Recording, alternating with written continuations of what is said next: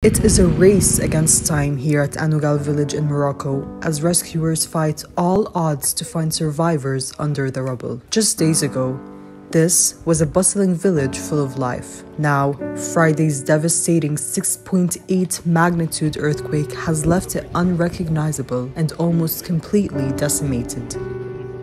Within seconds, homes that once sheltered the local community were turned into graves. Over the last 4 days, families and friends of those who went missing in the aftermath of the earthquake had stood, eagerly awaiting news of their fate from rescue teams. In this spot, Qatari Lekhwiya and Moroccan rescuers have spent hours searching for a woman believed to be trapped under the rubble. حاليا شغالين على موقع هنا في مشتبه فيه سيدة. صار لنا تقريبا يمكن حول ساعتين شغالين على هالموقع.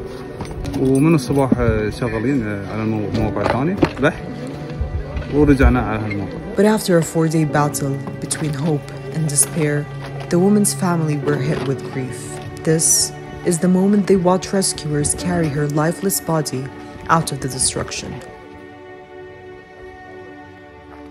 So far, authorities say nearly 3,000 have died in the natural disaster, though with rescue operations ongoing, the number is likely to rise. Here in Anougal, villagers are hoping for a miracle in the devastation. Asmahan Karjouli, Doha News, Morocco.